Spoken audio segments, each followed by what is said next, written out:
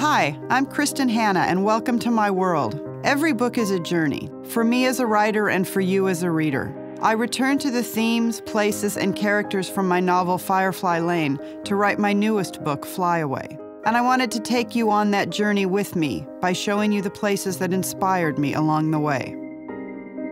So come fly away with me to Washington State, where the seas are a deep, deep blue and the old-growth forests have been in place for hundreds of years, and where an imposing peak like Mount Rainier can appear and disappear in the blink of an eye.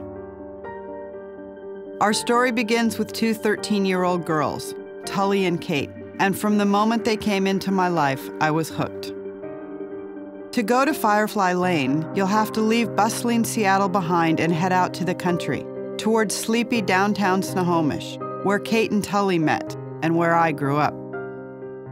Now cross the river and keep going, over the hills and into the valley at the base of the giant mountains.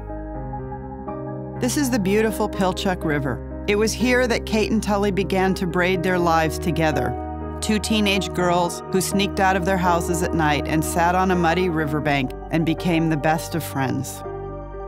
This is how I imagined Kate's house. It looks a lot like the one I grew up in. And from Tully's vantage point across the street, it looked like paradise. Tully threw stones at Katie's window in the middle of the night. Did you ever sneak out with your best friend? I did. After college, Kate and Tully shared their first apartment not far from Seattle's famous Pike Place Market. But lives change as we grow up. From the moment Kate met Johnny, she knew he was the one. In the glittering 80s and the button-down 90s, Tully built a career, and Kate built a family. When Kate and Johnny got married, the friends could have lost touch. Their lives were so different, but some friendships are meant to last a lifetime. Tully became godmother to Kate's daughter, Mara. From her island home, Kate could still see the sparkling Seattle skyline. From a distance, she watched her best friend become rich and famous.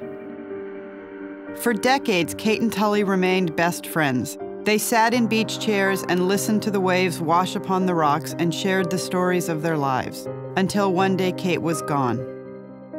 And Tully and Mara and Johnny had to find a way to go on. But how do you do that? Really, how do you go on after someone you love is gone? Find out how the Firefly Lane story ends, and a new one begins in Fly Away.